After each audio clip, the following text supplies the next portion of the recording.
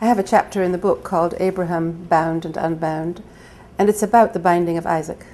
That is, Isaac is bound on the altar, and he is about to be sacrificed to God. Abraham is not bound, so why do I call the chapter Abraham Bound and Unbound?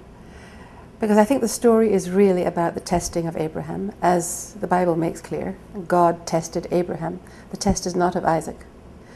And what interests me here is the idea that Abraham, when he was a child, and this is a very important midrashic tradition, when he was a child, his father, who was a merchant of idols, was very angry that Abraham had broken his idols and hauled Abraham up before the court of the king, basically handing him over for execution.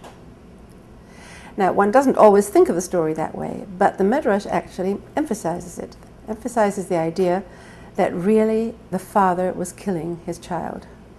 That Abraham's father effectively was killing his child by handing him over to the arm of the law, and he was thrown into a fiery furnace.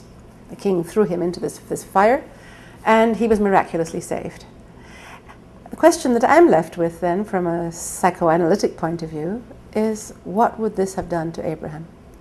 Such an experience.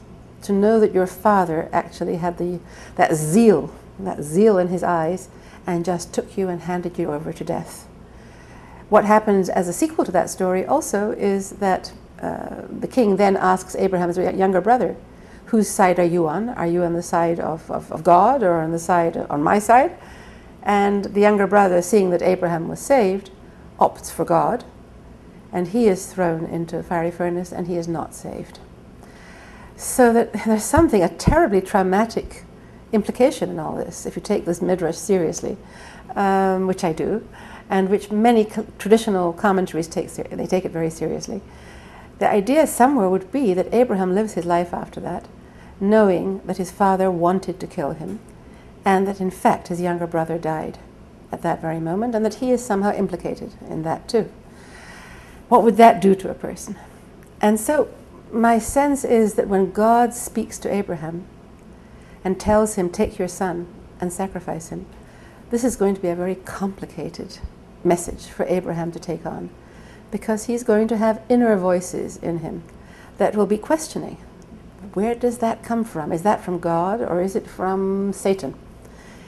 And Hasidic writers actually play with this question, this feeling of uncertainty. Again, we come back to that feeling of not being sure when you hear the voice of God. How can you be 100% sure that it is the voice of God? Certainly for a modern person, that would be a very real question.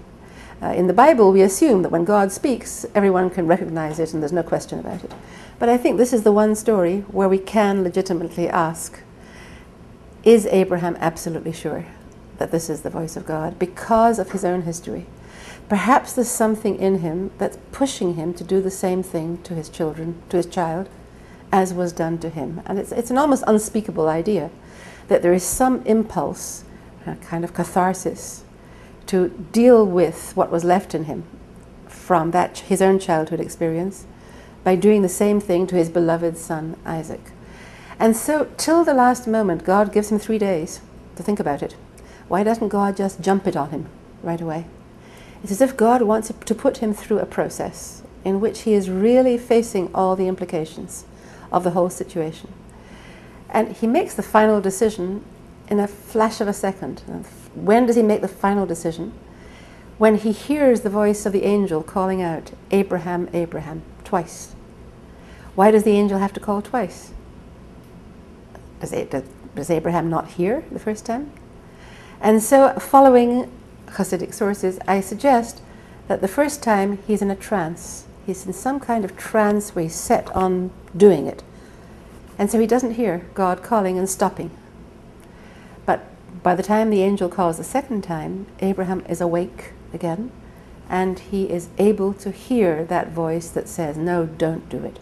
And that's the greatness of Abraham, that he's gone through a certain process that has allowed him that wakeful moment, that has taken him through a trance, through a whole, what the analysts call it, working through all the tensions and trauma of his life, and then waking up at the crucial moment to recognize, that's the voice of the angel now. There's a great deal more to this, but I find this fascinating again because of its relation to modern life and to the way in which we understand trauma, and to the way in which we create ourselves very largely through our attempts to work through traumatic events from our childhoods. They needn't be of such horror, but trauma is now used in a rather wide sense. And it seems to me that human beings are quite preoccupied in dealing with these childhood things in order to become free to do the morally and spiritually helpful thing, the thing that will create rather than destroy.